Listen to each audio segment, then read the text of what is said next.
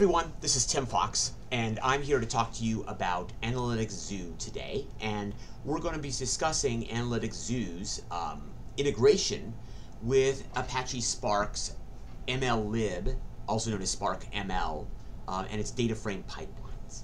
So this is actually one of the most exciting features of Analytics Zoo, and let me tell you why. It's because Spark has developed a very rich ecosystem around the MLlib functionality. In fact, that's one of the Spark ML functionality is one of the reasons why Apache Spark became so popular in the first place.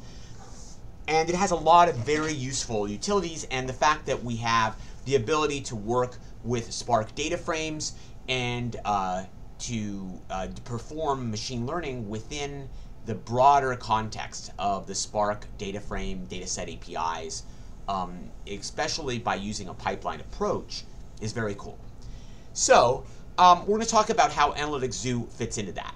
Let's go ahead now and look at a Jupyter Notebook that I prepared for us. Here it is. So the title of Jupyter Notebook is called Spark Data Frames and ML Pipeline in Analytics Zoo. So we're going to go ahead and demonstrate this here. So now I'm going to show you a simple data set that we're going to be loading into a Spark data frame. So this data set is actually known as the heart or cardiac data set, is a data set in which we have some data from a number of patients, and some of their some features there that are related to their health. So we have the age, the sex of the patient, and you can see here we have some other features, most of which these are kind of readings kind of in this medical context, right? So the idea here is that we have an outcome variable, which is the target variable. So that outcome variable is defining whether or not the person in question has heart disease or not.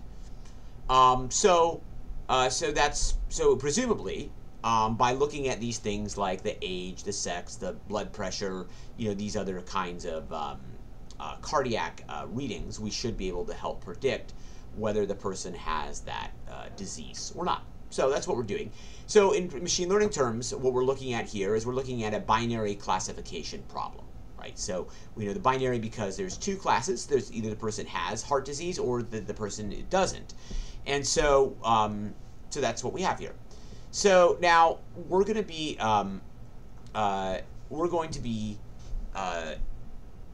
initializing Analytics Zoo. So we're going to do that using the init context. Now, when we run this, you can see here that we have our Spark UI, which is running on our local host 4040, or whatever host you happen to be running on, if not localhost, right? So now the Spark UI is worth paying attention to. So let's just go ahead and look at what that is. So if I go ahead and click on this, you can see it opens up a new tab in my browser, and you see I have the Apache Spark UI along with some prior jobs that I've run in previous sessions. So you can see some jobs I have here. Now, once we start running our Apache Spark jobs with Analytics Zoo, we're going to clearly see a whole bunch of new jobs show up, and we'll be able to take a look at that. Okay, so we did that. Now let's go ahead and explore the data set a little bit. So first of all, we should go and download the data. So I have a link here for that data that we can download, and we've done so. Now let's go ahead and load that into a Spark data frame. Now, so far what we're doing here is simply just Spark. We're loading the data into a Spark data frame, and then we're going to go ahead and show what we've done. Okay, so you see that we have 303 records. We see here that we have the variables that we were talking about, and we also see the data frame as we have it. Now, let's go ahead and take a look at what we have. So this data frame is similar to a pandas data frame. I know many of you are probably familiar with pandas data frames. It's not the same as a pandas data frame. One obvious difference is it actually prints differently than a pandas data frame, but the most important difference is the fact that a pandas data frame has to be operated on entirely in memory, whereas a Spark data frame is distributed across a cluster.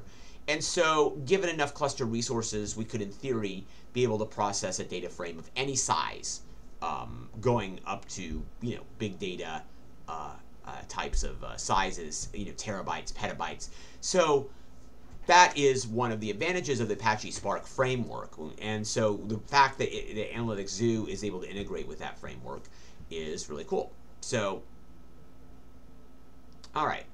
So let's now go ahead and do a little bit of data exploration here. Okay. So we've done the describe function. Now, we'll note that the describe function we're doing here is called in Spark. Now, we've converted it to pandas just to help kind of print that here for Jupyter Notebook. So you can see here, for example, that we can see the mean and standard deviation value. So, for example, the mean value of the patients here is 55 years or so, 55 years old. And the standard deviation, that's about 9 years. So that kind of shows you where we are in terms of the distribution of that. And you can see the other variables here. So if probably, if we were going to be doing some data science work, looking at kind of a statistical summary of this variables, that could be really important. Let's also look at the way that we break down by our target variable. Now, it's a really good idea to do this because a lot of times the target variables are not balanced. And the same is true here. So let's actually go ahead and look at a graph of that. Okay, so now remember, in this target variable, 1 means the person has the condition, and 0 means the person does not have the condition. What we're seeing here is that the number of people that have the condition is much smaller than those who don't have the condition. So this is true in lots and lots and lots of data sets. Very common for this to happen. And especially in medical data sets like this, because when we do a diagnostic in medicine, most people don't have the condition, right? So, doctors order a diagnostic, and what they're trying to do is they're trying to rule out whether or not the person has the condition or not. So usually, most people don't have the condition, which is good. Of course, disease. It's a good thing that diseases affect a minority of patients, right? But it also means that, in terms of a machine learning perspective, we see fewer of the people who actually have the condition than people that don't. Now, in this case, the class imbalance is not severe, but it bears looking in mind. If we notice that our performance is better related to people who are negative to the condition than people who are positive, then that is something that we want to take into account. We may want to try to balance the data set better. So let's just keep that in mind as we move forward. Okay. Now, let's go ahead and we'll create our feature vectors. So what we're going to do here is we're going to go ahead. So now we're going to, first of all, we're going to convert our categorical columns. So our categorical columns, we are normally going to use either a one-hot encoder class within Spark MLlib or a string indexer class. So string indexer basically is just going to assign an index to the string. For our purposes, let's just go ahead and do that. So the categorical variable in question is called THAL, and it is some kind of a medical diagnostic tool. So point is that it being this is it, fixed, normal, or reversible. So it being a categorical variable, we're going to have to assign a number to it. So we went ahead and did that. Okay, so let's take our columns of interest. So we now we are looking at the age, the sex, the TREST BPS, and these other variables that we have. I think this is cholesterol, right? So here are our feature columns, and we're also selecting our target columns. So now let's go ahead and select the data that we want to do. Okay, so here is the data set that we have. Notice we've removed a few variables looking at just this set of variables. Okay, and we're going to convert everything to double. Some things are ints here, but we'll just go ahead and convert everything to double. So you see here, everything is double now. Okay, so now it's time for us to create our feature vector. So the feature vector, we're going to be using a class in Apache Spark ML, which is vector assembler. So what it's going to do is it's going to allow us to take our features from a list of columns in the data frame, and we're going to create a new column which has our vector in it. So that new column, in this case, we're going to call it assembled. That's the new column. So let's go ahead and do that. All right, so this is it. So you can see here that we've taken our features and we put them here into a assembled vector. All right. Okay, so notice the magnitude of these different features, right? So some of them are in the hundreds, others are closer to 0. So those variant magnitudes might be a problem. So let's go ahead and use a standard scalar class within Apache Spark MLlib to go ahead and standardize that. This is a step that sometimes it helps, sometimes it doesn't, but it usually doesn't hurt. So let's go ahead and do that. All right. So now we've gotten our feature vector, and what this has affected our features. So these new set of features here, these are now the scaled versions of the features. Okay, so let's go ahead now and take a look at our data. So, all right, so here's our data. These are the new features that we have. It's truncating that, but you can see it there shows a vector with all of the features, right? And so, now notice here how the pipeline API works. We still have all of our original data. We could drop it now if we wanted to, but we have a column now called assembled. That's the assembled vector. Now we have a column called features. This is the scaled versions of those. Okay, so we're going to split within training and validation. We're going to do this with just a simple partition rather than something like a cross-validation. So let's go ahead and we'll just do that. Okay, so you can see here that we have 227 count in our training and 76 in our validation. So let's now define our network. So we're going to use a simple feed-forward multi-layer perceptron neural network. So this is kind of a classical neural network. We're not using any kind, it's not really deep learning in this case, but it is using a neural network. And we have 4 layers total. We have an input layer, which is going to be sized by the number of features that we have. We also have a hidden layer, which we're going to specify as part of the model. We also have another hidden layer, which we're going to specify. And we have an output layer. And since it's a binary classification problem, the output layer is going to be sized according to the number of output classes that we're going to try to classify, in this case 2. Okay. So we're also going to set some of our parameters here, our hyperparameters. So the learning rate we're setting here. Now we could tweak that if we wanted to. We're going to run for 100 epochs.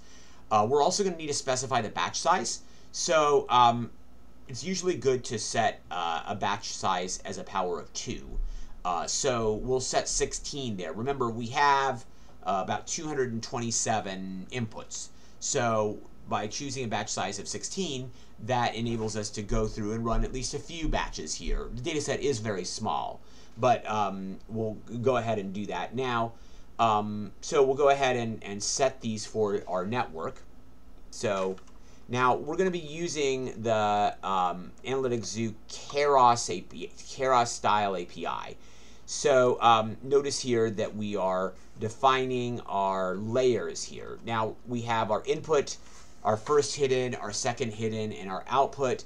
So let's go ahead and look at this. Now, the input is actually, although it's part of our network, it's kind of implied here, right? So because we're going from our input to our first hidden layer, and we're going to use a Keras style dense layer for that because this is a feed forward fully connected layer.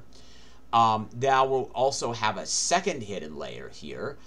So that's going to have our number of hidden layers. So notice that the nice thing about the Keras API is that it knows that we're doing a sequential container, right? So that just means sequential container just means that we are plugging the output of one layer directly into the input of the next. So that's that works out well for this case. And so we don't have to do any bookkeeping as far as the number of neurons and all that, because it knows that all the outputs of the input go into the first hidden, all the outputs of the first hidden go into the second hidden, and then the outputs of the second hidden are going to then go into our final output layer, which is going to be also known as our softmax layer. And the reason why we call it softmax layer is because the activation function here, of course, is softmax. That's because we are using softmax as our output. So remember what softmax is. Softmax is going to be giving us a probability of each class as it's going to be, right? So, all right. So that's what we're going to be doing here. Now let's go ahead and we're going to integrate this into our Spark MLlib pipeline. Okay, let's go ahead and do that. So as you can see here, we're using the NN classifier class. So this is, of course, a classification problem. And so within Analytics Zoo, we have the NN classifier. So we're going to go and pass that in. We're also going to that's going to be our estimator. So we're just going to set the number of epochs, which I believe was 100. We're set our batch size, which I think was 16. We're going to set our learning rate, which was 0.001, I believe. And then we'll go and run that. So basically, we're going to run through training, right? And so now Analytics Zoo is going to be doing the training for us. So let's go ahead now and start training. So this should take about 30 seconds or so, depending on your cluster resources. So let's just go ahead and give that a try. Okay, so actually, we set this up. Now we're going to actually go and run the train. All right. Now, since I'm running that, let's go now and look at our PySpark shell here. Okay, so you can see I have an active job here. So let's go ahead and look at that. So it looks like it is, in fact, here is our job, right? So you can see here, how long did this job take? So not very long, actually. It ended up being finished after about a millisecond. So let's go ahead back to our jobs and see what we have. Okay, so you see actually it's generated several jobs here. Here we have, and it looks like we're in fact all done. So, so when we ran this here, we kicked off the job around this time here. And you can see it generated all of these jobs as part of the workflow here. Okay, so let's go back now and see our, so we're definitely done. It took about 30 seconds or so. So let's go ahead now and we're going to validate our data on our test data. So let's go ahead and take a look at that. Okay, here we go. So you can see here that we did that pretty fast. It actually only took about 5 milliseconds to do the validation. So that's pretty cool. Now we are going to go ahead and look at our results here. All right. So we go ahead and see, this is actually breaks down our prediction here by our values. We can go ahead and take a look at our output here. Here's our prediction. Now let's go ahead and evaluate how we did. Okay, so we got 63 right and 13 wrong. So it's good, of course, that we got more right than wrong. Let's also look at some of our other metrics that we have here. All right, so our area under the precision recall curve is good. That's actually 1. So what that indicates is that our we can actually that the threshold that we have is that our output is fairly independent of the threshold that we set. The recall, the precision, and the accuracy in this case are all very close. So what that indicates is, remember, we were concerned about class balance before. And I told you that we should look at the precision, because the precision is going to deal with the positive cases, that is, those who actually have the condition. But in this case, our precision and accuracy and recall are all pretty similar. So what that indicates is that our model is about equally good at predicting those who have the condition as those who don't have the condition, and overall our accuracy is around 82-83%. So that's not bad. I guess that we can take this as a baseline. We'll talk at the end here of our lab about how we can tweak that. So let's also look at the confusion matrix here. So we go ahead and see this right here is our true negatives here. These are the true positives. So that worked out well. Let's also look at a visual representation of that. We don't want to see a lot of samples in these cells. This is where we want to see them. So overall, it seemed okay. So what we can do if we want to adjust this is we can look at experimenting here. We can increase the number of hidden layers. So if we had 2, by going maybe 3, 4, 5, we might be able to achieve better performance. We also can adjust the number of neurons in each. In this case, we used 128 neurons, but we could adjust that. So we can also see what features are going to do here. In this case, we chose a subset of our features that may have not been the best of our subset. So what we can do is we can go ahead and check that and see what we have. Okay, so let's talk about takeaways. So we saw how we were able to integrate Spark MLlib together with Analytics Zoo, and that brings deep learning capabilities to our Apache Spark MLlib pipelines. So that's all I had for you. So I hope you enjoyed this video. Please stay tuned and check out other tutorial videos that we have related to Analytics Zoo. Thanks and bye.